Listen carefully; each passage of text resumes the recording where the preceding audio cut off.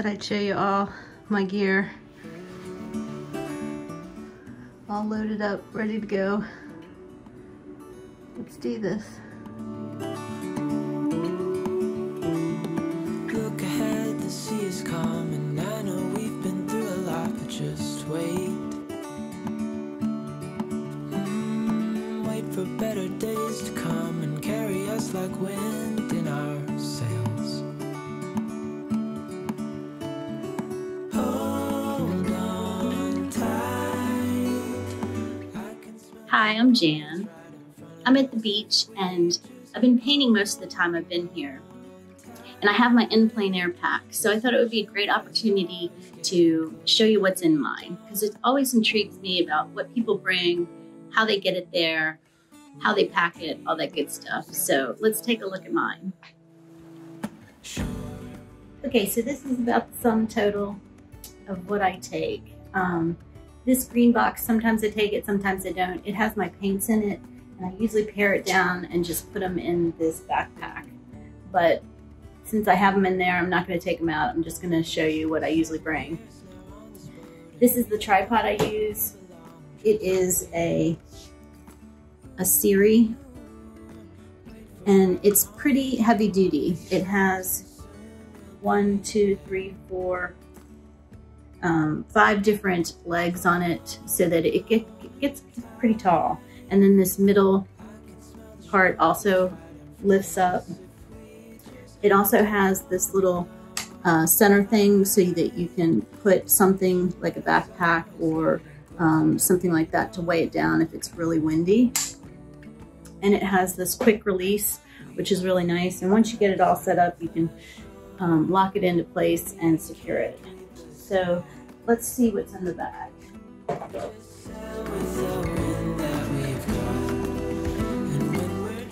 So this bag is pretty heavy, I'm not gonna lie.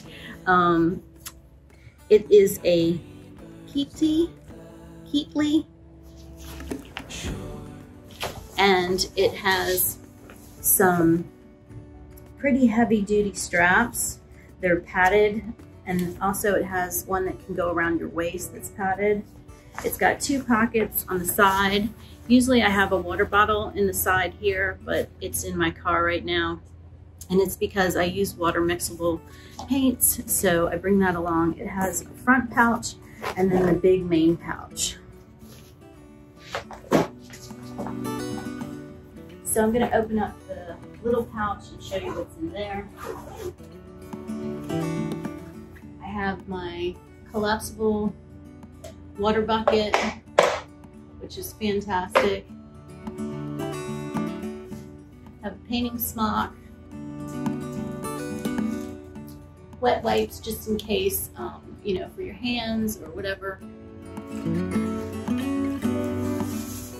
I have a plastic bag for paper towels and stuff like that I use.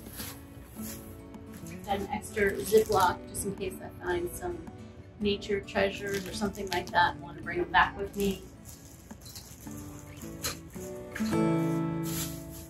And then in the main pouch here is where most of the stuff lies. I got my paper towel roll, which has a bungee on it, and I'll show you how that attaches to my easel. I've got this extra little piece here. I'll show you exactly what that does. I've got these little parts that go onto my easel also. I'll show you how those attach. I've got my travel pack for all my brushes, varying sizes, just because I never know what I'm going to encounter or what I'll need. And then here's my easel. It's a Strata, and Strata has about, I think 3 or 4 different versions. I think this is the larger one. Not sure about that, but I will show you how it goes on the tripod and how it sets up. And I have a couple different size canvases because I never know what I'm going to encounter, and unless I have plotted out the location, then I have options. And sometimes I bring this, not always, but it is a Ziploc so that I can put my palette in here and save it if I have a lot of paint left over.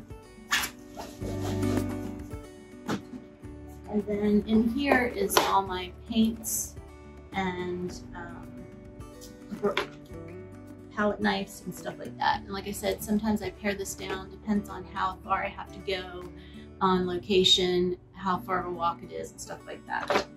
So this also has a plastic scraper because inside the Strata Easel, it is not glass, it is plastic. So this comes in really handy because then you don't scratch up your plastic palette, which works great. So let's set up the tripod. It has a locking mechanism on the front here. And all you have to do is slide it out and then it opens up. And this is your plastic palette right here. I added this little, it just has some Velcro little corners on there. And I find that this little strap that I put in here really helps to get it out. So I put that in there myself.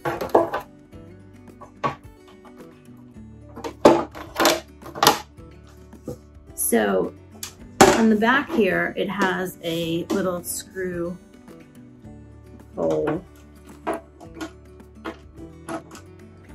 that you just attach your tripod mount to. And this tripod mount has a convenient little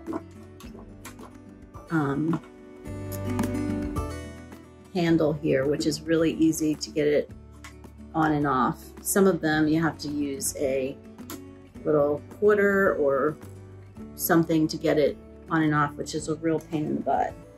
So then once you have that on, once you have it lined up, you just snap it into place and then you can reposition it. You can move it up and down, forward. This opens up. Move it back a little bit so you can see better.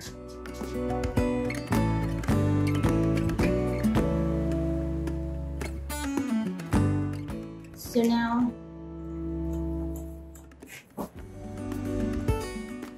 we have these little add-ons, which are trays that you can put your brushes on, your water, your palette knives, paints, anything you need. What it has is a little groove there, and it snaps right on the side here. And then same with this one, snaps on the side there. Now this is a little extra piece you can also get for the Strata Easel in case you don't have a board and you need a canvas holder. This goes on the middle section and it slides down, and then you can tighten it up like that. So then you just get your canvas, you put it on there. The middle section goes up and down, so then that secures your canvas on there. And then what I was showing you earlier, the paper towels I bring with the little bungee cords. I attach that to the front here. I attach it to the front with the bungee cord, and then it's all ready to go and even rolls.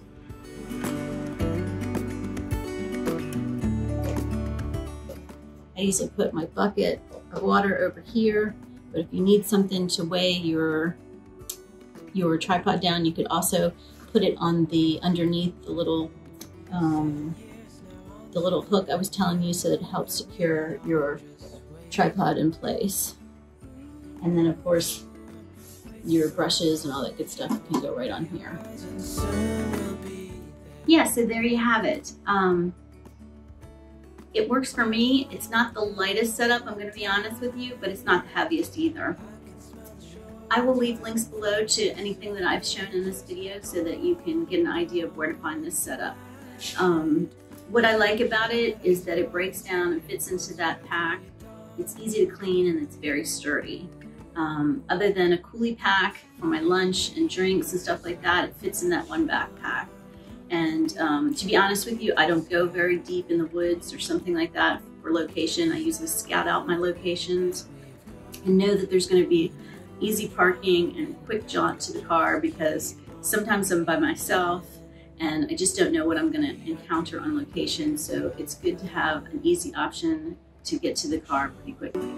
So yeah, if you have any questions, let me know. I'd be happy to answer them. And since I've been here, I did an En Plein Air painting video, which was on the Bayside. It was a gorgeous day, and you get to see this setup in action and me painting on location. So if you're interested in that, I'll leave a link below. And I also did a little beach condo tour of this place that I'm staying at. I set up a little makeshift studio, and I've been painting since I've been here. So I did a little video on that also, which I'll leave linked below. So thanks for watching. I hope you subscribe and come back for more content, because I'd love to have you along this painting journey. And see you next time. We are dreamers of the shore.